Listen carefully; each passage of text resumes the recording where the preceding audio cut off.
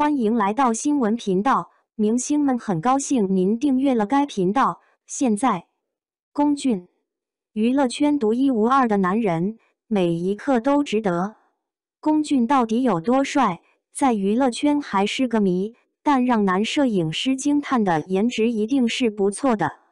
过关随手一甩头发，温顺的奶狗摇身一变成为禁欲老公，路人随便拍照都是好看的照片，他们的抗打颜值毋庸置疑。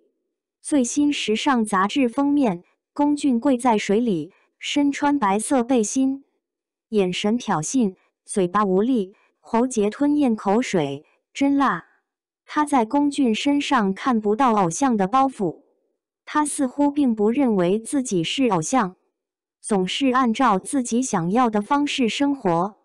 看到这段话，我深受感动，深表赞同。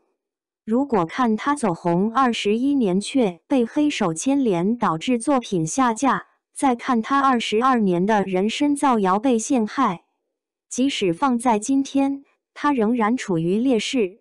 网络暴力这个词可以说是有过坎坷，经历过强烈的不公。他没有在任何平台上、任何采访中表达过任何负面情绪，而是一副坚强而冷静的表情，别听林大爷的声音，和不喊普丁。这是他内心强大的直观体现和情绪稳定。偶像这个词现在有点过头了，好像谁都能用，其实不然。取而代之的是一个正式的词，叫模范，不代表你在某个领域取得了成功，或者获得了任何成就。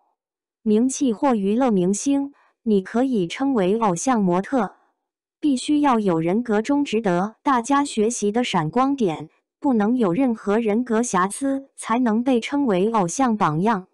说得再远一点，社会上一切不好的事情都是情绪不稳定的人造成的，包括很多明星的绯闻也是情绪不稳定的人造成的。像明星一样阳光帅气、平易近人。作为演员，他帅气、儒雅、努力；作为偶像，他情绪稳定、不骄不躁。这样一来，方就可以打上榜样了。双引号。的确，不是每个人都可以称为偶像，也不是每个人都可以成为偶像。